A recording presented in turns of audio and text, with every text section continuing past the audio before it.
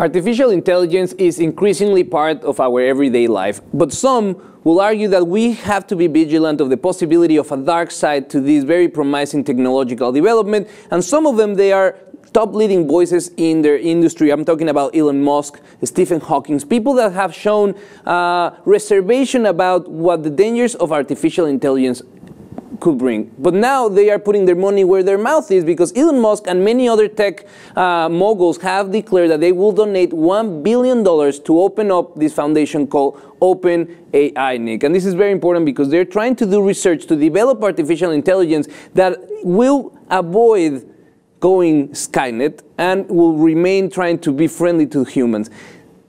Is that needed? I hope not, but it looks like it really is. Because, you know, before we've heard about different campaigns warning against these kinds of things. We talked about it here on the lip quite a bit. But then when you see somebody like Elon Musk willing to throw $1 billion at it, then it becomes real and it's like, oh shit. I mean, that actually could happen. There's a lot of money to be spent to prevent paying taxes. Yeah. Especially in foundations that do research like this. Bill Gates have words similar to Elon Musk saying we have to be careful.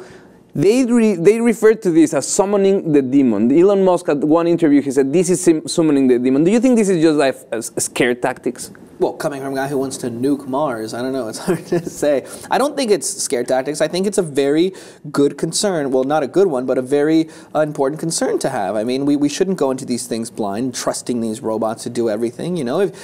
I mean, think about it. If we want to create intelligent beings, we have to be aware of the fact that we're going to have to make them as smart as possible. So that doesn't come without risks. And they're already, you know, like I mentioned, they're already here. They're already part of your life. There's virtual personal assistants, the technology on your phone that tells you 20 minutes before you have to be somewhere that you have to leave. All of these are artificial intelligence scripts or codes that are already in place and are learning every day. So what this effort, this $1 billion effort is trying to do is create and use the data stacks from all of these tech companies and provide them in an environment to the learning intelligence that is controlled. Which is, it's important, but this is the first time that they declare, in the terms that they have spoken about it before, that they are preventing Terminator-style apocalypses, which is, for me, a little too much. But they are not the first. Back in 2014, Microsoft co-founder Paul Allen, he launched the Allen Institute for Artificial Intelligence, and this is also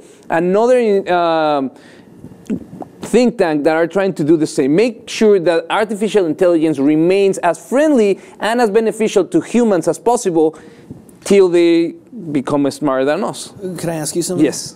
Do you believe that there are other beings in this universe beyond our galaxy, our immediate solar system? Do you think other creatures exist? Well, this is exactly part of that idea. This artificial intelligence will allow us to maybe get in touch with other intelligence that are well beyond our consciousness. I think so, yeah. It's inevitable, right? Given the size and the probabilities. Mathematical probabilities, it's impossible that we're the only intelligence beings in the infinite universe. So then, doesn't it mean that somewhere out in the universe, it could be possible that AI that's evil already exists, that already like wiped out the civilization that made them? Well, we're going to try to write that script and bring it to you in our next episode. But I think those are the questions that many of these efforts are trying to solve. Yeah. Is there something that is learning at a rate that human brain is not capable of? We should be able to regulate it.